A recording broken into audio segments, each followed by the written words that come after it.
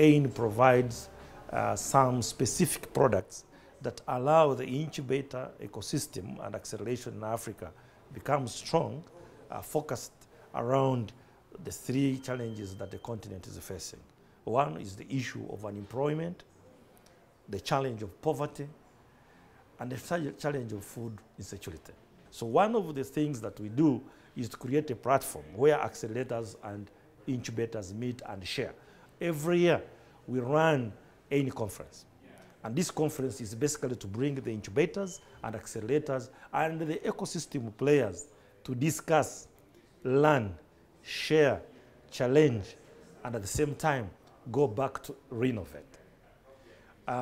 Again, we realize that when we talk about incubation and acceleration, there are a number of challenges, particularly capacity. The continent does not have the capacity.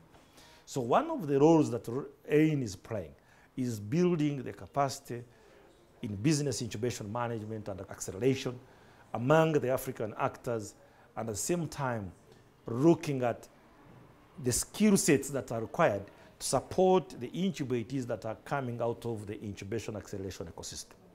The third component that is very important and critical is facilitating access to market for the production or for the products that are coming out of the incubation acceleration ecosystem. For you to create sustainable incubators, it is important to facilitate market.